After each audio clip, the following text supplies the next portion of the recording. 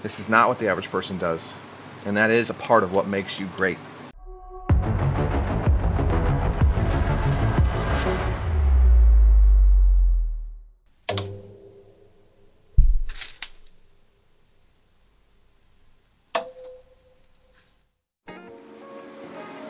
Good morning. Welcome back. It's good to see you guys again. It is a hot day out here today. Very hot, very humid, and I have a feeling that the midday run that I attempted to do yesterday is not going to be possible at all today. I attempted to run yesterday at about noon, a little before noon, and it was definitely way too warm to be running outside, especially when it's that hot. When it's cooler, you know, when it's like 70, I can deal with that. I could even deal with a good 75, but yesterday it was 90 something. It wasn't smart, you know, it was not smart at all. Ended up only doing about 2.5 miles, maybe 20 minutes or so, something like that. Pace was a little bit slower, obviously, but I just was not, it was not good to be running in that heat, and it was still fairly humid at that hour too, although by the midday, the humidity usually drops. Unlike right now, it is currently 85 degrees inside the gym.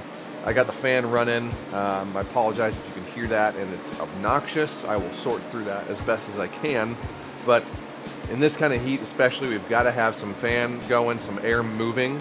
With that said, on days like this, we don't like to dilly-dally, sit around for too long and waste any time being out here, because the longer we're out here, the more we're going to sweat, the hotter we're going to get, and the more we're going to exhaust ourselves. It's certainly bearable with the fan on, but especially once we start working out, we want to be as quick and efficient as possible and pushing ourselves as hard as we possibly can, but also not overdoing it. It's not like we're in direct sunlight or direct heat where, you know, we've really got to worry about how long we're sitting out in that, but just that heat alone will really sap the energy out of us. We're gonna make quick and efficient work out of today's pull workout because, as you can see from the workout itself, not changing a ton of stuff overall with regards to what we're doing. We're gonna be starting with those wide grip pull-ups.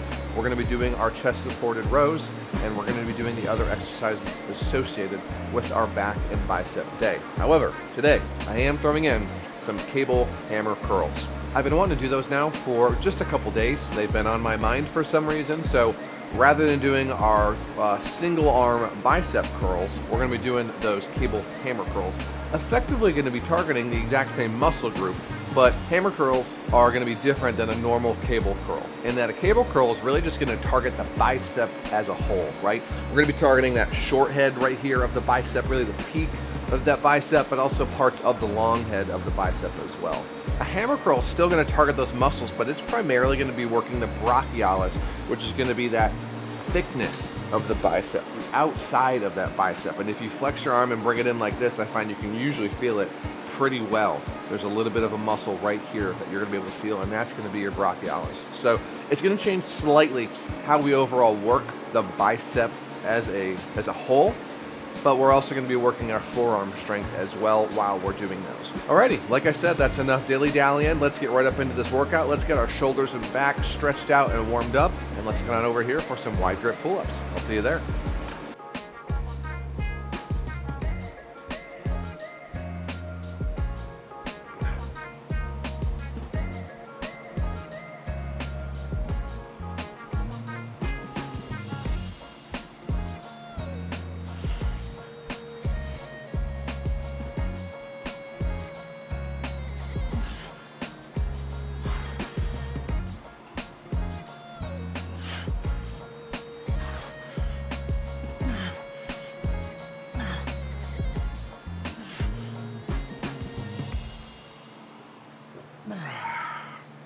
Been struggling a bit lately. There's been a lot of doubt and negative thoughts, I guess, just in general, going through my mind as of late. It's made it hard to do some stuff. It's made it hard to even get out here to work out, honestly. Yesterday was certainly one of those days. I had an arm day. I did not film, and it was good. It was actually a really good workout, but I really fought to get out here yesterday, to just get into this gym and do some kind of lift, something. I knew that even if I did half of what I had planned on doing for an arm day, that it would be something, and it would be good. I would feel good about it. But I fought for it, and I fought, honestly, the rest of the day to feel like these tough and trying times that I'm currently going through are going to end at some point, are going to produce something worthwhile, something positive eventually, that the grass will eventually be greener, that the rain will eventually subside, and it will have a nice bright and shiny day. It's really hard to remember that after those storms, after these trying times, there is going to be some good.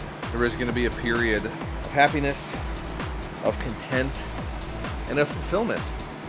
And that can be even just as small of a time period as the workout in front of us that we need to overcome before we can enjoy the rest of our day.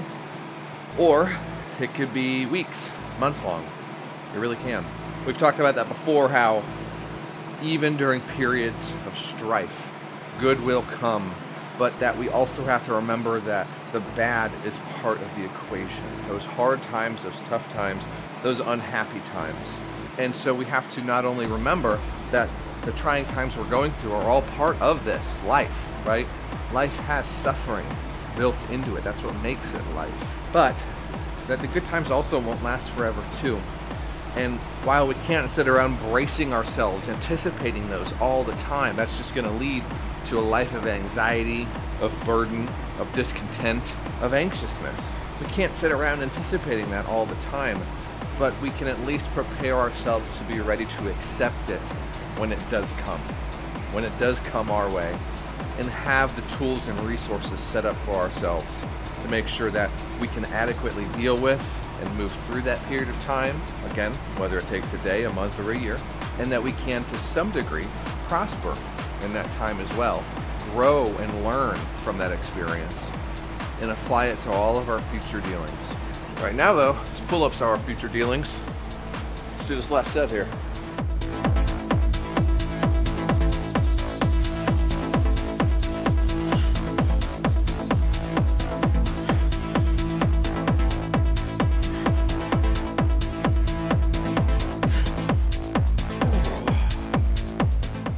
I know I'm guilty of it.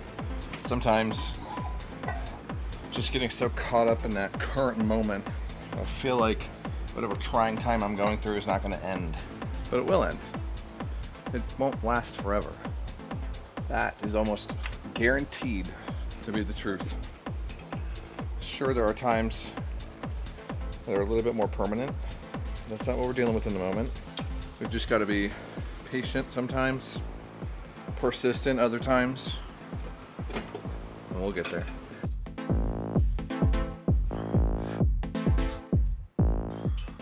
Now, I say all this right now, not for the sympathy, not for the woe is me party. I say this because one of the most common comments we get here on the channel is people come in and saying, this is awesome, thank you for the motivation, thank you for the inspiration, thank you for showing me what's possible, but I struggle to be consistent, to get into the gym, to actually execute on the thing that I've told myself I want to do, to exercise. I get that so much. I do. I understand it. We all do. There is not a single person, no matter how big, no matter how strong, that doesn't suffer from that. It is not easy to get out here every day. Life hits us hard and tries to distract us from what we know is good for us. Tries to tell us that that thing that we know is good for us isn't going to help, isn't going to make us better, isn't going to help deliver us some semblance of peace, some semblance of happiness, even during the times that are really tough, are really hard, and make you want to break down on a nearly daily basis. Our mind plays that trick on us, and we start to listen to it. We start to convince ourselves that it's right. No, that's not going to help. That's not going to make things any better. Going to the gym's not going to help me. I'm just going to keep feeling sad for myself, wallowing in my pity, and being mad, frustrated, angry, sad, depressed. And ultimately what happens is we do end up in a depression. And that's not a good place to be, the hard hole to dig ourselves out of. Here's the amazing part though. If we don't give up on ourselves, keep going with that routine, if we keep doing the things that we know are gonna serve us, all for the better, well, in the long run, it is better. Sometimes we just need that person to push us though. Sometimes it can't be us. Sometimes we need a friend or a family member, a colleague, that random guy you play Xbox or PlayStation or PC games with every other month. You know, those people that you really trust. Sometimes we just need that person to remind us that you can do this. You've shown me you can do this. You've shown yourself you can do this.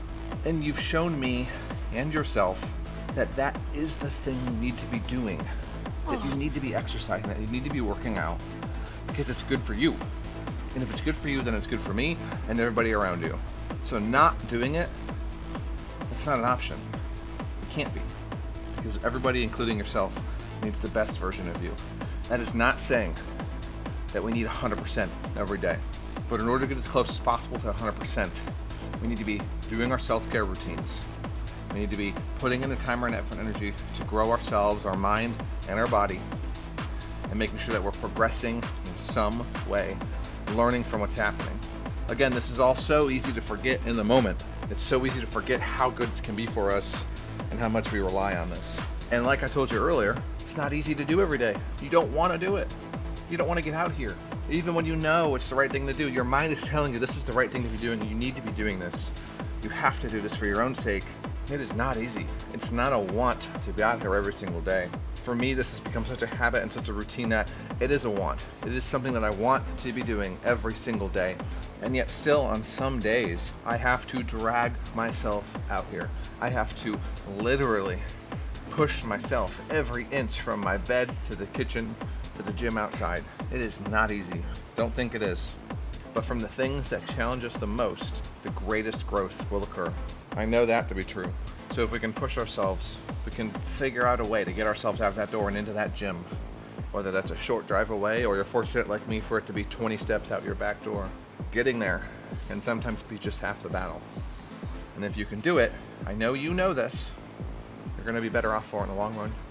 You're gonna be happier, you're gonna be pleased with yourself, and even if you only do 50% of the workout, 25% of the workout, that's something to be proud of. Tomorrow's you will be happy that you were able to do that, and they're gonna be proud of you. I'm proud of you. I really am. This is tough. This is not easy. If it was, everybody would do it. And I want everybody to do it. I want everybody to do it so that one day I can stop saying that the average person doesn't do this. And that's what makes you great. I want to have to find something else to say. But for now, this is not what the average person does. And that is a part of what makes you great. Keep pursuing that. Don't give up. Keep chasing it down. Keep bettering yourself. It will come slowly but surely. And we're never truly done, but I can promise you that in a short amount of time, you're going to be in a really good spot.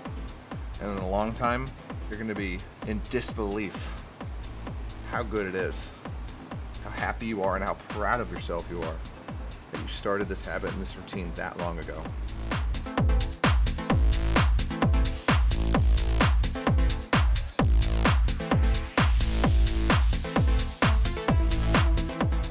Sometimes we all need help, and we don't have anybody around us to give us that help. If that happens to you sometimes, scan that QR code right there. Reach out. Let's talk. Let's set up some time for some fitness, nutrition, or life coaching to help get you back on track towards the goal that you're trying to chase down.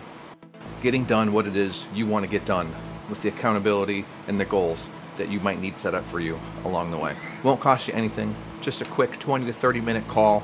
We'll find a time to align our schedules and see if it's something that we can make work, and if it's a partnership that we should engage in to make sure that you, again, can chase down the goals, dreams, and ambitions that you have for yourself. We can't do everything alone. I've told you that numerous times. And if I can be that person that can help coach you through these things, help you achieve what it is you've set out for yourself, want to achieve for yourself, or are dreaming of achieving for yourself, let's see if it's something that I can help you with. Make sure that you get the proper goals set out in front of you and have the accountability and the motivation and the one-on-one coaching and inspiration that you need to be successful. I'm looking forward to it. Thanks again.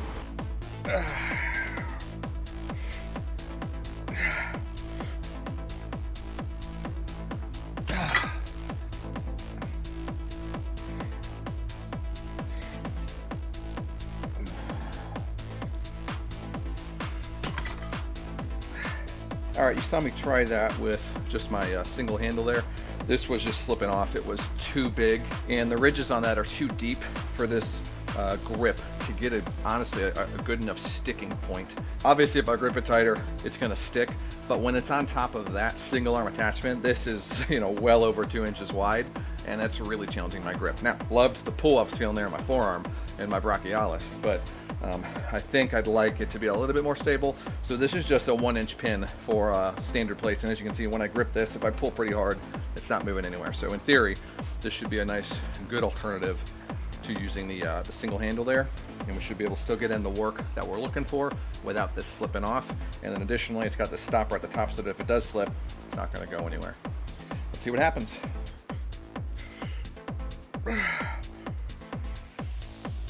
Oh, that's good. Honestly, it's a little too much even. It's only 30 pounds, but a little too much there. We're going to reduce it down and make sure we can get full range of motion in these curls. Let's do it left side. That's better. Oh, yeah. Oh, that's so good. That is perfect. Absolutely love that. We're going to be sticking with that for a minute.